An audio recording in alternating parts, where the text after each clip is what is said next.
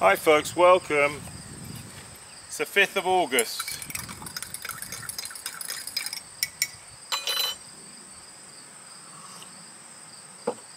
And I've been away teaching and just not got into the groove as far as making videos is concerned. Anyway, I just wanted to, I've got some pots here. I want to actually sell them off cheap, so I thought we'll do a little video on them and so you can just see them. They're all numbered, as you can see. I think we're losing the sunshine almost. Yeah, these are all sort of tea bowls with differing designs.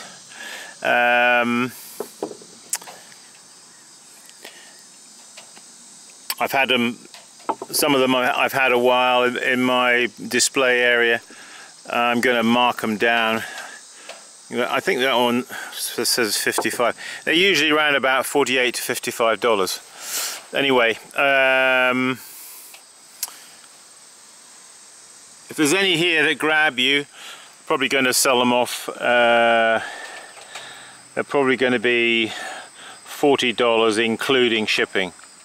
So we'll give free shipping and we reduce the price to like $8 or $10. So yeah, this is a milky glaze with an impressed decoration and wood ash sprayed over the outside. That's number 12. These are all going to be the same price. This was like a Hakami and then iron oxide. It was actually a Hakami underglaze, and then it had a sort of transparent milky type of glaze, and then an iron oxide on top of that.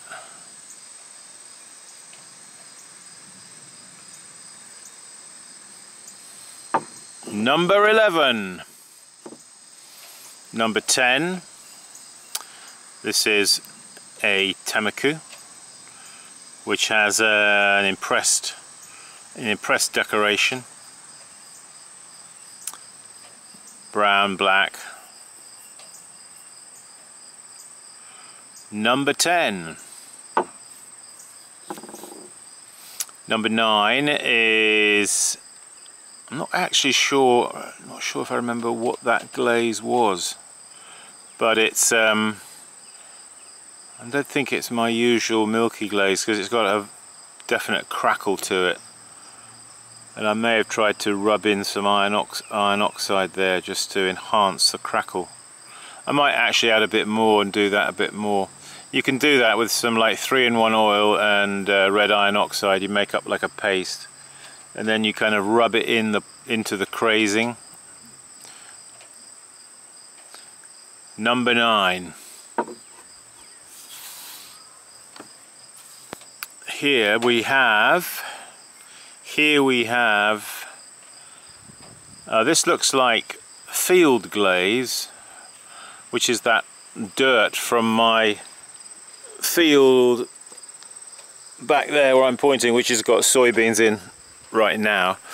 But I just take the dirt, and that's the dirt from there, kind of randomly, loosely poured over the side of the tea bowl, and then it's had wood ash sprayed over that. That's number 8. Number 7 here. This is a tea bowl that I did an impressed random impressing on the outside, and then I sprayed wood ash over it, milky glaze to the inside. It's quite textural to hold. That's number 7. Let's have a sip of tea.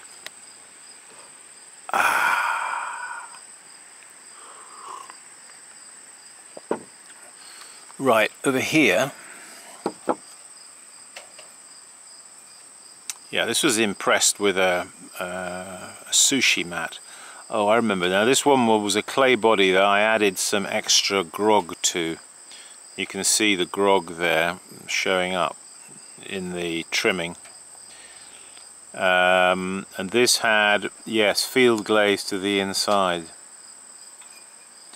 and wood ash sprayed over the outside texture. Yeah, that one is number 6. Put him over there. Now this guy, he's kind of interesting, isn't he? Yes, that one, that is also field glaze, but it's fired rather strangely. And I sprayed wood ash over the outside of it, and it's a bit like a chun glaze, if you know what that is.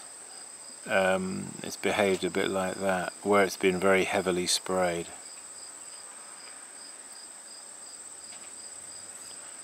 Quite interesting. Yeah, that's number 5. And here we have a tea bowl that was, I kind of, when I threw it, I kind of indented the side, and that has had a Temuku glaze put over it. Yeah, so yeah, that's number 4.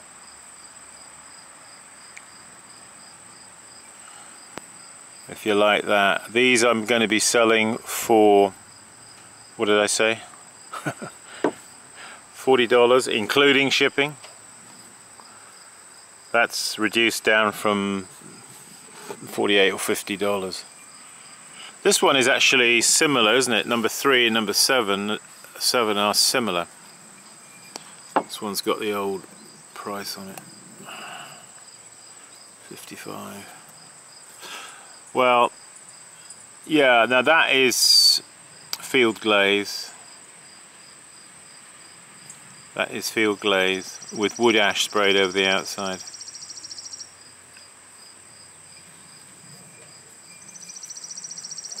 If that grabs you, number 3. What do we got next? Yes, okay, this was another one of those, a bit similar to that one, the same clay batch. I had some clay, I added some children's play sand too, and it made it very, very, very textural and groggy, as you can see.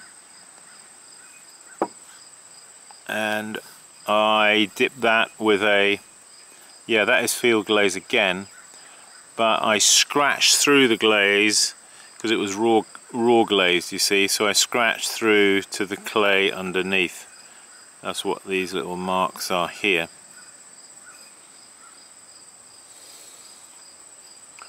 It's quite nice actually,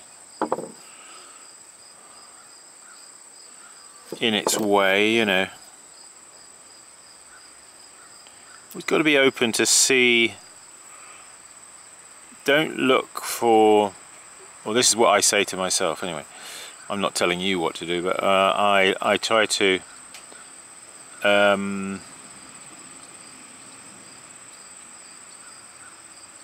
you know, when you get a pot out of the kiln, it can come out a little bit different than what you anticipated or what you hoped for or what you thought it was going to come out like. It may come out a bit different, and then sometimes you have to sort of look at it differently, re-evaluate it, you know, from a different perspective somehow. That's number 2. Number 2 has a sort of appeal. I kind of like it in its way. Number 2, last but not least, here is number 1. Yes, this is like a brown field glaze on the inside and over the outside, poured That's similar to another one, that one, isn't it? Number 8. These two are basically the same.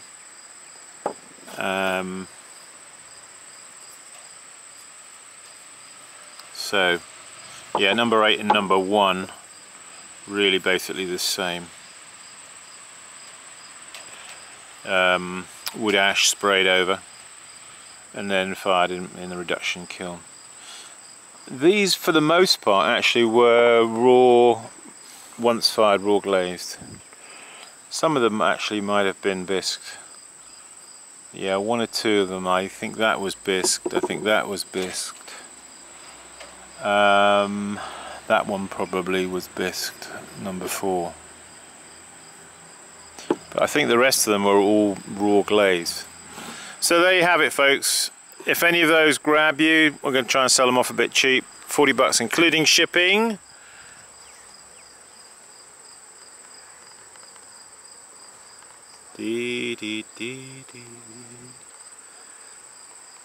Write to me and say, Simon, is number, whatever the number is it sold? If not, I'd like it. Alright, and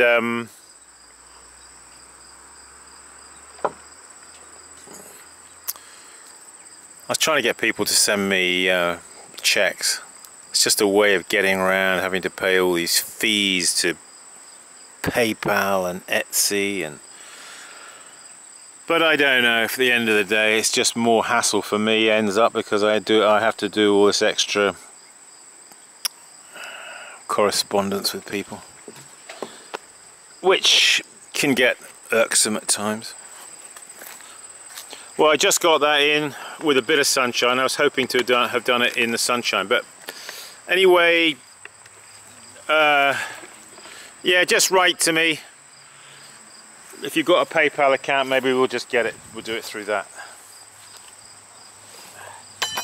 Well, yes, greetings to all of those in New Jersey at Boonton Mud. John and Melanie, hi. Thanks, we had a great weekend not this weekend past, but the weekend before that. I was up there for a couple of days and we did practicing. We had 2 separate workshops, one on the Saturday and then another group in on the Sunday. It was a keep practicing workshop. It went pretty well, I think, you know, and I enjoyed it anyway. And yeah, so big hi to all of those up there. And then I may have to do another workshop coming up in New Jersey again somewhere. I forget where it is. Maybe it's the New Jersey Potters or New Jersey Potters Guild or something. Yeah, but if you want me to come and do a workshop in your neck of the woods, wherever that is, give me a shout. Write to me. You know, and if I fancy coming, well, maybe we can arrange it. Well, it's high summer here in Pennsylvania. The crickets are out, the insects are buzzing, everything is sticky and sweaty. As probably is where you are too. Hey, thanks for joining us, folks. Go to my website, simonleachpottery.com. We're going to get back in the studio. We've got some more things to do there. I've got some things to show you coming up. I've also got more pots like this. Give me your feedback if you like this idea of me showing you some pots. I've got a bunch more pots to bring out, put on the table here, and we're going to sell them off cheap. So more of those videos to come. Okay? Hey, keep practicing, and I will see you. Bye for now.